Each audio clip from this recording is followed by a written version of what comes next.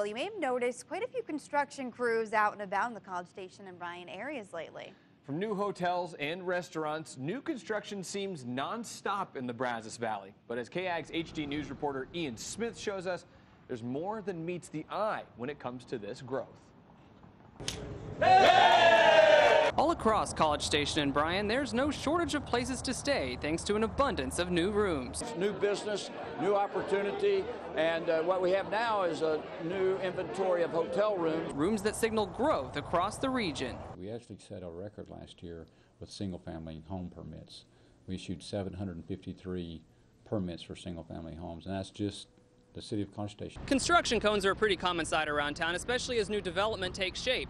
But beyond the hotels, restaurants, and even shopping, there lies one thing, and that is infrastructure. Whether it's streets or sewer mains or water mains, I mean, all that stuff supports growth. Illustrating the need for infrastructure, construction business owner Mark Dudley has seen an influx of new projects. If you're not building infrastructure to keep up with the population that you're expecting to have, then you're going to have problems. One of the tasks Dudley's company has taken on is a new water transmission line at Villa Maria and 2818. This is a large diameter trunk water line coming into the city of College Station. It's going to allow them to increase their capacity by 10%.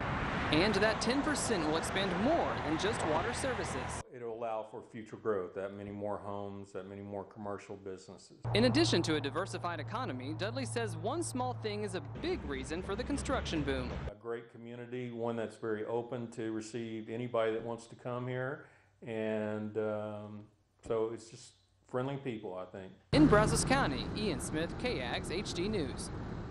City officials say Texas A&M University, affordable housing, and good business initiatives continue to fuel the current construction boom.